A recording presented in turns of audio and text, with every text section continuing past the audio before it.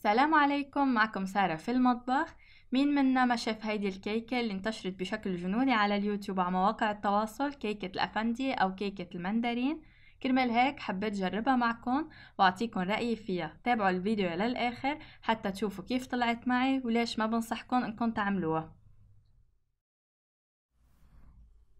بلشت هون بقطع المندرين، بدي أقشرهم وأقطعهم وشيل البذر منهم من دون تحديد العدد، على قد ما بياخد معي القالب ححط فيه.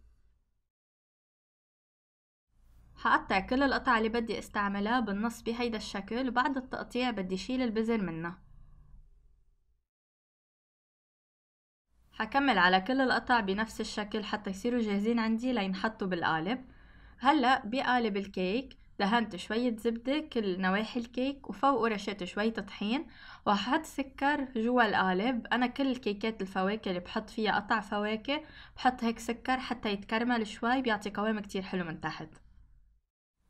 وزعت القطع بهيدا الشكل حتى تتوزع على القالب بشكل كامل. هلأ بدي حط القالب على جنب وابدأ بخليط الكيك.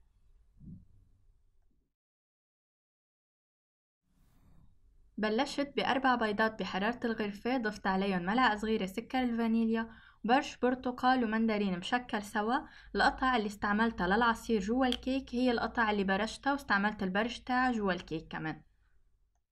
بعد الخفق بالإيد لمدة 4 دقايق تقريبا أو حتى يصير القوام كريمي، ضفت كوب من السكر وبخلطهم حتى يمتزجوا سوا.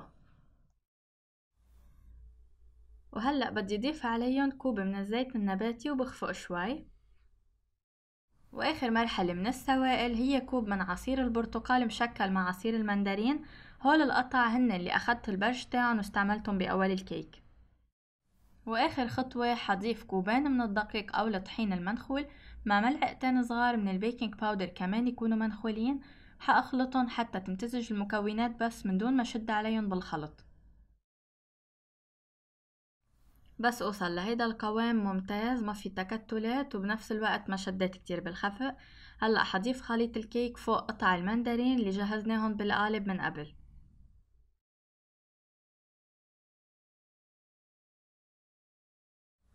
حفوت قالب الكيك على فرن محمى على درجة حرارة 180 وحأتركه لمدة 30 دقيقة أو حتى يخرج عود الأسنان عندي نضيف.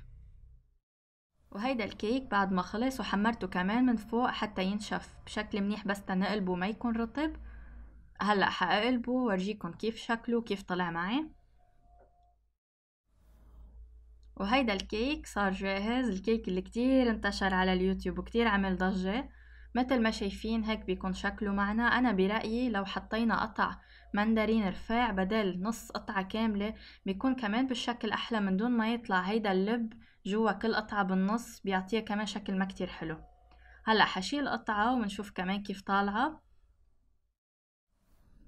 مثل ما شايفين الجزء من تحت ناحي الكيك ناجح منه معجن وطالع ناجح معنا، بس من فوق اخد كتير رطوبة بكمية كتير كبيرة، يعني رايح قوام الكيكة من فوق بسبب انه كمية المندرين كتير كبيرة على الكيكة.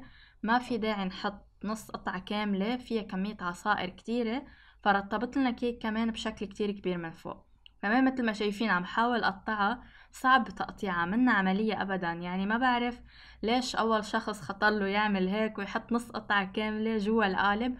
فينا نحط قطعة صغيرة من المندرين مثل شريحة صغيرة تحت الكيك مثل ما بنعمل بالعادة بالأناناس أو بأي كيكات فواكه، بتطلع كتير حلوة، بتاخد لون حلو، ما بتطلع بهالكمية الكبيرة. نفس خليط الكيك هيدا كتير بعمله أنا من قبل مع الأناناس ومع البرتقال، وكل مرة بيطلع طيب ولذيذ جدا. بس بهيدي الوصفة صحيح طالع ناجح من تحت، بس الرطوبة اللي من فوق وكمية العلك اللي بتتم اللي بتصير من ورا المندرين أبدا منا حلوة بهيدي الكيك. فلقيت أزبط طريقة آخر شي كمان لأني آكل القطعة بإني أقطع بهيدا الشكل بالسكينة حتى تقدر تتاكل. ومع هيك كمان بس تناكلها بتعلق كتير بالتم بس يكون عنا قطع من قطع المندرين اللي حاطينهم.